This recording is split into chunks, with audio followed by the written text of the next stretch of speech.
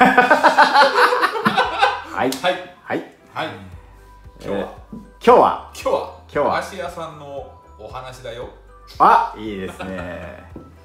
なんか駄菓子屋さんなんかここ最近すごくないですか、客が。いや、すごいですね。ね、びっくりしました。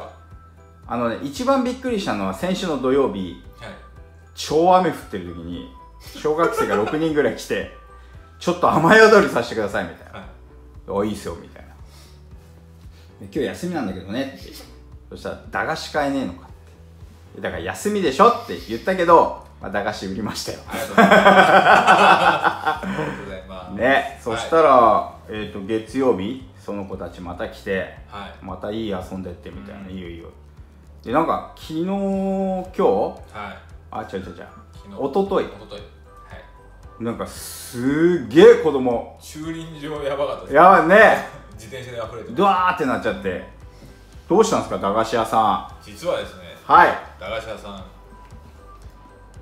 メディアに露出が激しくなってきましてですね。ああ、なるほど。この間地域新聞に載せてもらって、シルバー日報さん、シルバー新報さんに載せてもらって、あとは東京 FM さん、東京 FM スローニュースだっけね、にね、声の出演、ラジオね、ラジオ、なんかお母さんの話良かったですよね。そうですね。ね、我が子がお金を持ってくるね。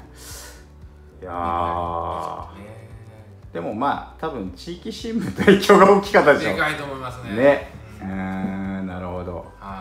そうするとまあコロナで下がった駄菓子屋も回復傾向にあり、そうですね。ここへ一気にいい波乗った。ちょっとやってみて、どんなんだっけ。どんなんだ。俺見たことないですよ。いい波乗ってんね。はい、今日も寒いね。寒い。俺このスタイルいつまで続くか。でも、いやでも聞いてくださいよ。もう5月からずっとやって半年くらい。そうですね。まだか、言い過ぎた。5ヶ月。4月からやったんだっけ。5月から。5月からやって。あれ？ね。続けるのが大事なんですよ。何事も。千里の道も。知らないんかい。一歩からでしょ。これも絶対コメントくるやつだな。荒れたらいいな、コメント。コメントくるやつ。勉強しとけって言われるよ。あ、コメント会一回取りたいですね。コメント会。コメントにほらよく今日はコメント回答会ですみたいな。ありますね。ね、あれやりたいですね。あれやりたいです。じゃあ次回はそんな感じで。わかりました。一本取りましょう。はい、じゃあ今日はそんなところで駄菓子屋フィーバーのお話でした。ありがとう、またねー。